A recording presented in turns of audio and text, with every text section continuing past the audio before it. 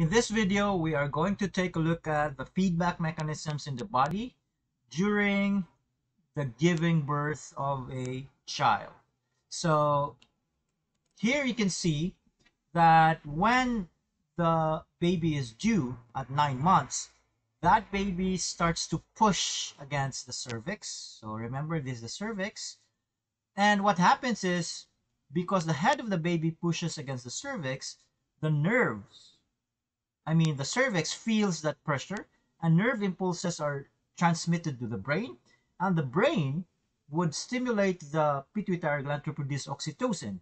And oxytocin is carried to the bloodstream in the uterus, and then that oxytocin stimulates contractions in the uterus that would push the baby out. Now, this is similar to milk production. Remember, in milk production, oxytocin is used to kind of eject, to contract the muscles of the breast to eject the milk.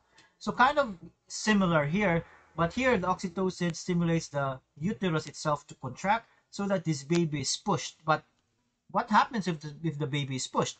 If the baby is pushed, the head pushes against the cervix even more, and that again sends a nerve impulse which triggers the brain to produce oxytocin, which means that the oxytocin would trigger again another contraction.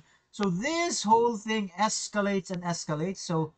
So more pressure from the head of the baby, more nerve impulses, more oxytocin. More oxytocin means more contraction, which means the baby is pushed.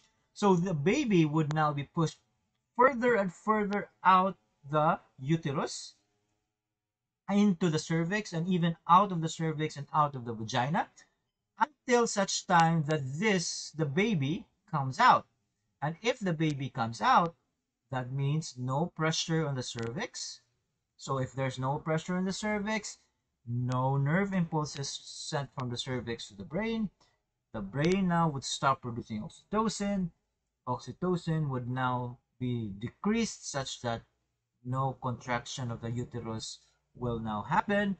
The whole labor process stops. You see, this whole thing are all positive feedback. So these would escalate and escalate and escalate. So the baby gets pushed and pushed and pushed further and further out. But until the baby goes out completely, when the baby goes out completely, this feedback mechanism collapses because there's no pressure against the cervix anymore.